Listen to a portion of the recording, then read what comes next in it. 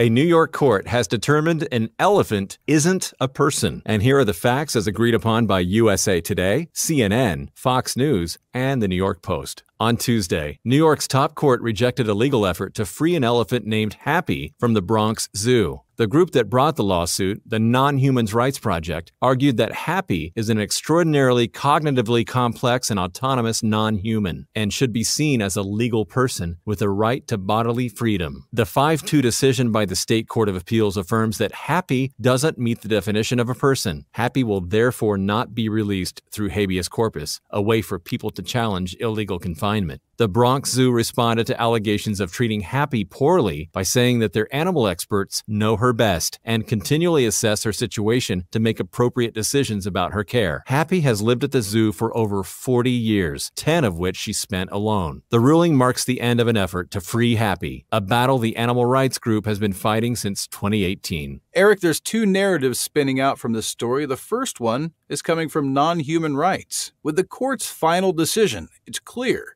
that more needs to be done regarding animal rights. Elephants are cognitively complex animals, and Happy is an autonomous, self-aware being. Her treatment and incarceration are unjust, and she deserves the same legal rights ascribed to humans. Thanks, Adam. NBC gives us Narrative B. This ruling was about the bigger picture. Labeling Happy a person and granting her freedom would have opened the door to more legal actions on behalf of animals, including pets and other species in zoos. That could devastate the industries involved and those who care for the animals.